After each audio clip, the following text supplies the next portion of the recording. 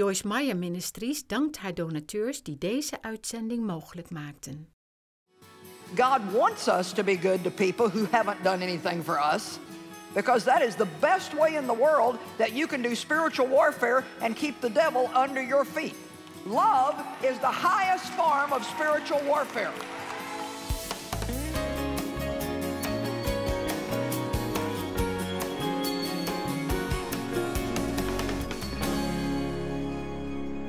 Second Timothy chapter 3. Father, we're so grateful for your word, and I pray that each of us will approach it tonight with meekness, knowing that we need all of it, that it's just for us. And I pray that your word would renew our minds and change our lives. In Jesus' name, amen. But understand this, that in the last days will come and set in perilous times of great stress and trouble, hard to deal with and hard to bear. For people will be lovers of self and utterly self-centered. Now, I'd like to say that we're only talking about the world out there and that we're not talking at all about the church or any Christians, but I think we know that there are still a few selfish, self-centered Christians hanging around. Amen? I know it's not you. I'm well aware that it's not you, but we just want to pray for all those selfish, self-centered Christians that still need to get a revelation about dying to self and living for God. They're lovers of money, aroused by an inordinate, greedy desire for wealth, proud and arrogant, contemptuous boasters, abusive, blasphemous, scoffing, disobedient to parents, ungrateful, unholy, and profane. They will be without natural human affection, callous and inhuman. You know what that means? When people are callous, they can look at needs and not feel at all that they should be the one that tries to do anything about it. Somebody else should always do something, but somehow or another, it's never them. They will admit to no truce or appeasement. They're slanderers, false accusers, troublemakers, intemperate, loose in morals and conduct, uncontrolled and fierce, haters of all that is good. Now, thankfully, this is going to be over in 2 more verses, because I'll guarantee you this is not a very happy way to start a conference. They will be treacherous, betrayers, rash, and inflated with self-conceit. They will be lovers of sensual pleasures and vain amusements more than and rather than lovers of God. For although they hold a form of piety, true religion, they deny and reject and are strangers to the power of it. Now let's just stop right there. For although they hold a form of religion, they deny the power of that religion. Well, what is the real power of the gospel message? It's the love message. It's the one thing that Jesus said, I'm going to give you as a new commandment.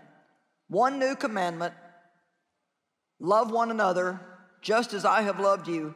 By this shall all men know that you are my disciples. You know, we often think we need somebody to love us, but really what we need is somebody to love. And everybody can find that. There's nobody in the whole world that can't find somebody to love, because the whole world is desperate to be loved. Now, you're looking at me kind of like, wonder where this is going. So let me just tell you something. I wrote a book 2-3 years ago, I don't know when it was, called The Love Revolution. And this is the worst selling book I ever wrote. I mean, the sales were bad. I mean, really bad. And the most we've ever sold in any conference is 112, they told me tonight. And so when you have, 7, 8, 9, 10,000 people in a building, that's just not really very impressive. And you say, well, that must really be a bad book. Why are you telling me about it? Well, Because it didn't not sell because it's bad. It didn't sell because people, frankly, don't think that this is an important message. Or they think they already know all about love. But really, if we did, if every believer, if everyone who considers themselves to be a follower of Christ was really out in their part of the world walking in love, I would venture to say that most of the world would already be saved. And we absolutely would not have the mess in our society that we have today.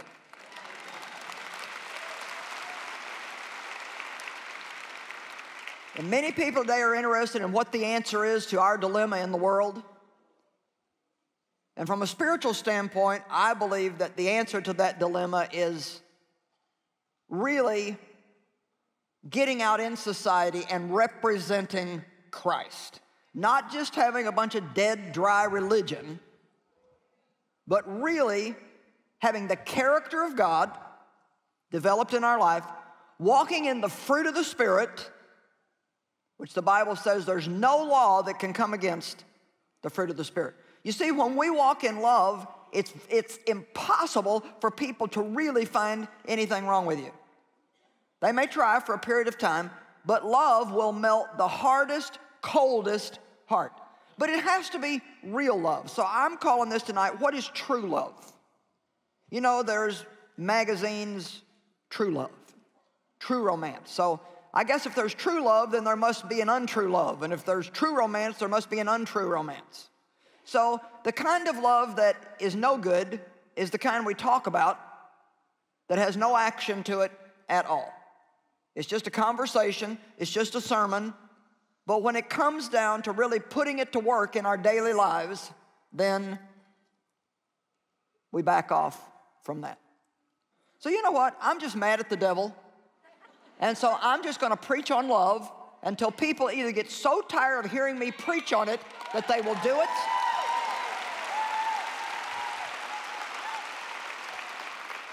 Because, you know, it really is pitiful how much we talk about love in church and really how little of it there actually is. I mean, you know, we may get together in church and hug each other and say, I love you with the love of the Lord. Oh, I tell you, sister, I just love you to death. I'm like, please don't love me to death. I'm trying to live. Thank you. I tell you, sister, I just love you to death. We just say some of the goofiest things. Well, where were you when I needed a babysitter? Where were you when I needed somebody to help me move? Where were you when somebody else was trying to ruin my reputation and you could have talked up for me and said, no, you're not right about that? Come on. I'm glad that you love me with the love of the Lord, but whatever that is, you know. I mean, if we really loved each other with the love of the Lord, the kind of love that Jesus loved with, oh my gosh. I mean, if the church was that loving, you couldn't get all the people in. And I have found out and discovered that the only way that I can walk in love is to do it on purpose. I can't wait to feel like it. I can't wait to want to. I can't wait to think it's fair. And I have to study it, study it, study it, study it, keep it in front of me all the time because our flesh is inherently selfish and self-centered. And we have to start a war with selfishness and say, I am not going to live a life where I am the only person in it.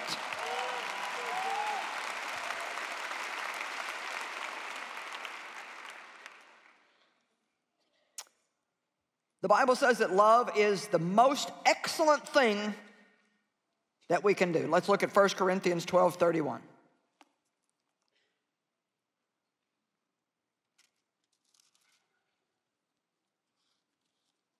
Now see, I know a lot of you came tonight thinking, hoping I would solve your problem. Well, I am. This is the answer to all of our problems. Because here's what happens. Let me tell you God's formula for solving problems. You have a problem, you cannot help yourself. However, at the same time you cannot help yourself, God will enable you to reach out and help somebody else. Now, when you reach out and help somebody else, you're sowing a seed. Now God can bring a harvest in your life. It used to just aggravate me that I couldn't help myself, but I could help somebody else. And then finally I saw it. That's what God wants us to do. We're not called to in-reach, we're called to outreach. We're not supposed to reach in and fix ourselves or reach in and bless ourselves. We're supposed to do what? Forget yourself, lose sight of yourself, get yourself off your mind, and live every day of your life to make somebody else happy, starting at home. Starting at home. Hallelujah. You know, if I drank all my water and said, would somebody here be willing to get me a glass of water? I mean, there would be 500 people bolt for the drinking fountain to bring me a glass of water. You would think that was the coolest thing ever. I gave Joyce some water. But if your husband asks you at home for a glass of water,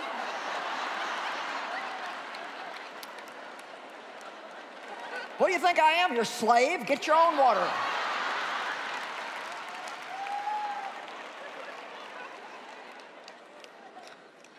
Why is it that we're willing to do as a ministry?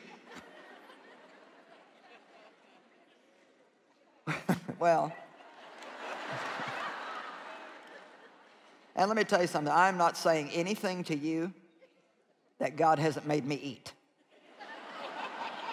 I mean, I didn't go buy a sermon book and get my messages. I've had to live this. And I don't preach anything that I haven't lived and that I don't know for sure works. And I'm telling you, if you want to be happy, forget about yourself and start living to make somebody else happy. Amen? 1 Corinthians 12:31, but earnestly desire and zealously cultivate the greatest and the best gifts and graces, the higher gifts and the choicest graces, and yet I will show you still a more excellent way, one that is better by far and the highest of them all, and that is love. We can see it in Matthew 5:44. Let's go there.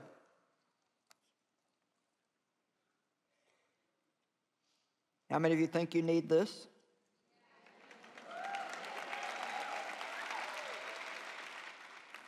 And you've already thought of all the people you wish were here that aren't.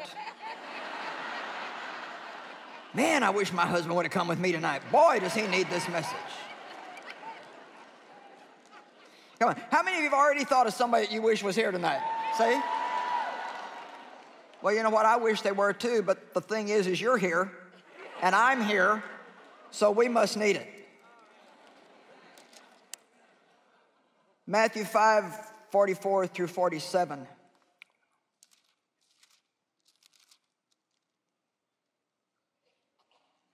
But I tell you, love your enemies and pray for those who persecute you, to show that you are the children of your Father who is in heaven. Why does God ask us to do that? To show people that we're not normal like all other people, but we've got something working in us that enables us to do things that are way beyond the ordinary. For he makes his sun to rise on the wicked and on the good, and he makes the rain to fall on the upright and the wrongdoers alike. And I love this. For if you love those who love you, what reward can you have? Do not even the tax collectors do that? And if you greet only your brothers, then what more than others are you doing? Do not even the Gentiles, the heathen, do that? So here's my question tonight. Are we willing to even ask God to teach us how to love the way he loves? Because if we love the way God loves, that means that we're going to love when there's nothing in it for us.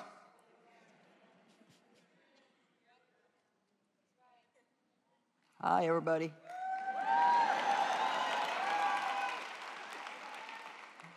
We're going to love when there's nothing in it for us, when it's just an all giving out. And I can tell you from experience, I know that it will win people to Christ, and it will win some of the hardest people to Christ that you can imagine. I'm sure if you watch my TV program much, you've heard my story about my dad sexually abused me for many, many, many, many, many years. My mother knew what was happening. She just was a very fearful woman who didn't know how to deal with him, and so she just let it happen. And so I was abused and abandoned. Later on, many years later, after I thought that I had totally forgiven, God put it in my heart that as they were getting older, that I needed to buy them a better house to live in and take really good care of them until they died. Well, that was the last thing in the world I wanted to do, because the first thing that I said to God is, well, what did they ever do for me? He said, well, you're breathing, aren't you? So the point is God wants us to be good to people who haven't done anything for us, because that is the best way in the world that you can do spiritual warfare and keep the devil under your feet. Love is the highest form of spiritual warfare. If we think that we're doing something smart to stay mad at somebody and try to get revenge on them, it's the absolute worst thing that we can do for our own selves. It poisons our lives when we do that. And it's all based on feelings. Well, I feel. Well, I can tell you, I didn't feel like buying my mom and dad a house. And I started out trying to buy a cheap house, and God said, no, you're going to buy a nice house.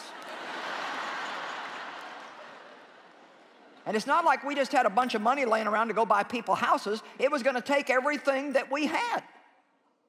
And so I thought, well, surely Dave would tell me no. That was going to be my out. And he looked at me and said, well, if you think it's God, you better obey. And I was like, I don't want to obey. Fast forward the story to the end. Took 3 years of taking them to the doctors, making sure the bills all got paid, making sure the grass got cut, making sure somebody got their groceries, taking them to the doctor, on and on and on. And finally one morning my mother said, your dad's been crying all week. He wants you to come over, wants to tell you something.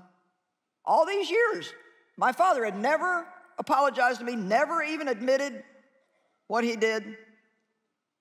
And on that day, with tears, he said, I'm so sorry for what I did to you when you were a kid. He asked if we would pray with him. He received Christ. We baptized him 10 days later.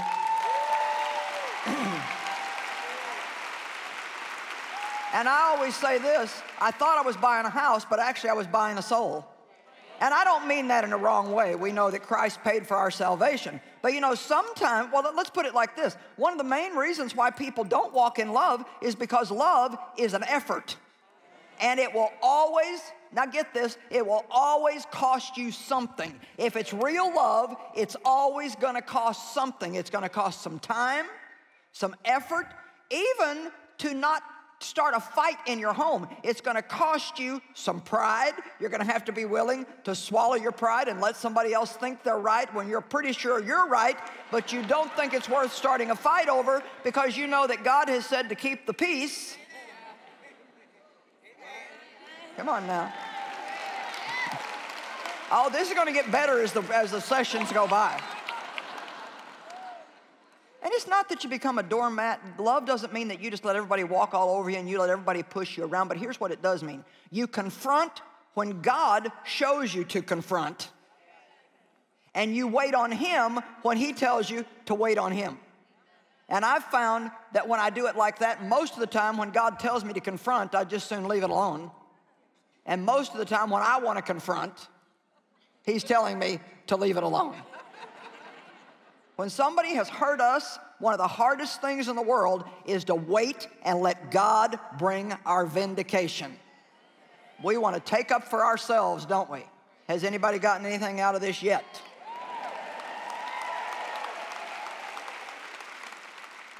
Now see, if you're waiting for the other person to do what's right, I have an announcement to make tonight. You're the one hearing this message, so guess what? You get to start first. And not only that, if you're the Christian in your house, then you ought to be the one to start first. You can't expect people that don't know the Word to do anything right. They don't even know what right is. So we have to do it as an example. I tell you, my husband was a wonderful example to me in the early years of our marriage, and you hear me tell all the funny stories about Dave, and I've got more funny ones this weekend. Dave has done some new stuff that you will not believe. I mean, that is hot off the press this weekend. We got a new Dave story. Amen. But see, the thing is when Dave and I got married, he was a strong Christian. Now, I believed in God. I had been born again when I was a child, but I didn't know anything.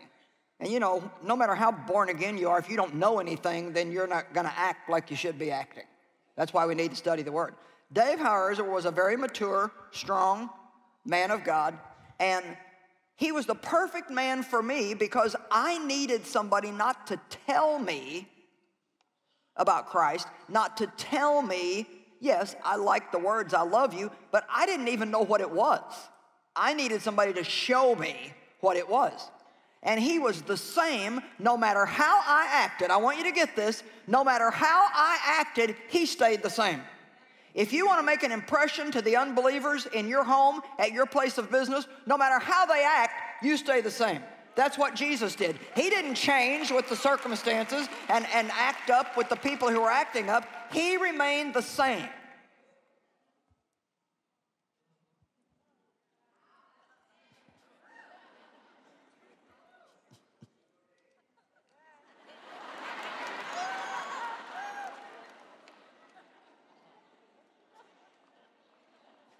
Oh, Jesus, I just want to be like you. I surrender all. See, that's what I mean about phony, baloney religion. And don't misunderstand me. I've participated in it plenty in my life, too. It's just like we learn these outward behaviors and these little Christianese words. I love you with the love of the Lord. What in the world is that? Like I said, where are you when I need you? Where are you when somebody needs to speak up for my reputation? Where are you when I need somebody to just sit with me for an hour because I feel like my guts are falling out and I'd really rather that you don't preach to me. I'd like you just to be there with me.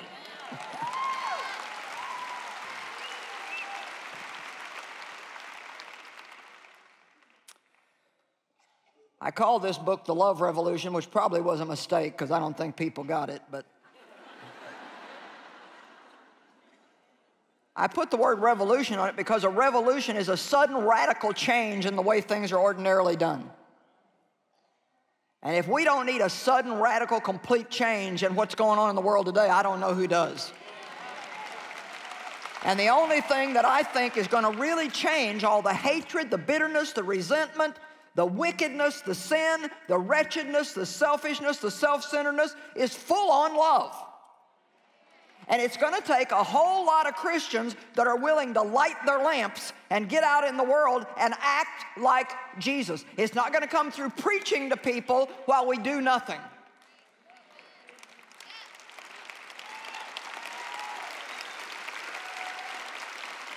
You know the little game that kids play at school, show and tell?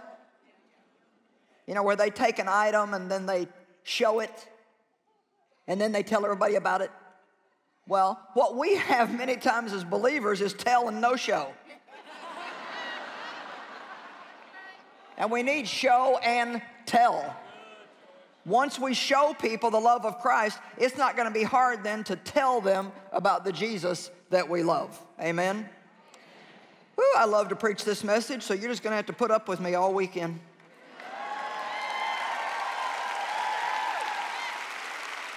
In Matthew 22:36, they asked Jesus, what is the heaviest, most important law? What's the heaviest one? What's the greatest commandment? The heaviest commandment. Which kind of commandment is great and important? Which one is the principal kind? Some commandments are light. Which ones are heavy? I love that. Yes, bring us a heavy word, sister. And he replied to them, you shall love the Lord your God with all your heart, with all your soul, with all your mind and your intellect. Another verse says, with all your strength. This is the greatest and the most important commandment. And a second is like unto it, you shall love your neighbor as you love yourself. If you've got a war going on with you, you live under condemnation all the time, you're ashamed of the who that you are, and you just plain don't like yourself, then you need to just tuck this message on love away. Don't get rid of it. Tuck it away over here somewhere, and then get a hold of some good teaching. I've got some, other people have got some, about accepting yourself because of what Christ has done for you, learning who you are in Christ. Get a good relationship with yourself, a good relationship with God, and now you're ready to go out and attack the world with the love of God. Amen?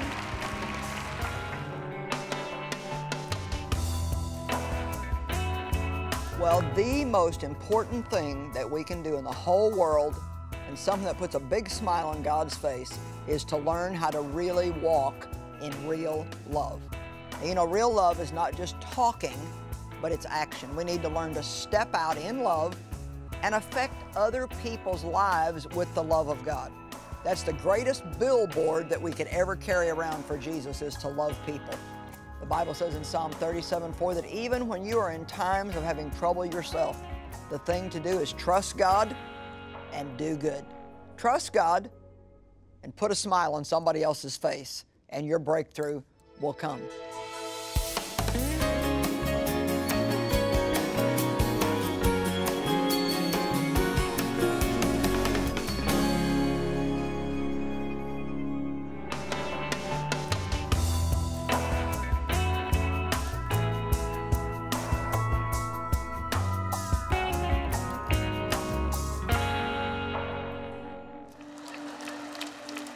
But I know that I know that I know that the Word of God is true, and that He changes lives, and He gives you a life worth living. Misschien ken je Joyce Meyer van haar boeken of van haar programma Enjoying Everyday Life. Maar wist je dat Joyce Meyer Ministries ook overal ter wereld concrete humanitaire hulp biedt? Door middel van voedselverstrekking, ziekenhuizen, noodhulp bij rampen, het bevrijden van slachtoffers van mensenhandel en nog veel meer. Deze christelijke hulporganisatie heet Hand of Hope en draait volledig op giften.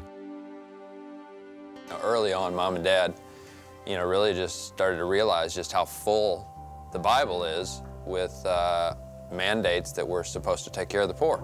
It talks all the time about visiting those that are in prison and feeding the hungry and, taking in the stranger and taking care of the widow and the orphan. And so we strive to do that, and as the ministry has grown, our ability to influence and do bigger things has also grown. You know, as we travel around the world, we meet so many wonderful children that have had such desperate need in their life, and we're so grateful to be able to help them.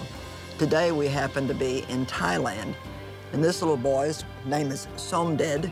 And he's had some tragic things in his life, but thank God, through your help, he's now living in the children's home here, and his life is looking very bright.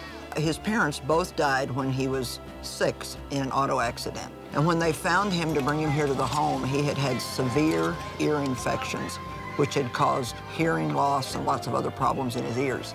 So he's had about 2 years of medical treatment on his ears, and thank God he can hear fine now. And so thank you for helping us provide homes for Somded and for other little boys and girls like him all around the world. Over Jezus vertellen en mensen laten zien dat God van ze houdt. Ja, de vele noden op de wereld gaan een mens te boven. En misschien vraag je je zelfs af of je er überhaupt wel iets aan kunt doen. Maar dat kan dus wel degelijk. Hand of Hope, de christelijke hulporganisatie van Joyce Meyer Ministries, is daar het bewijs van. Alles in één keer oplossen gaat niet. Maar wij bieden mensen één voor één de helpende hand.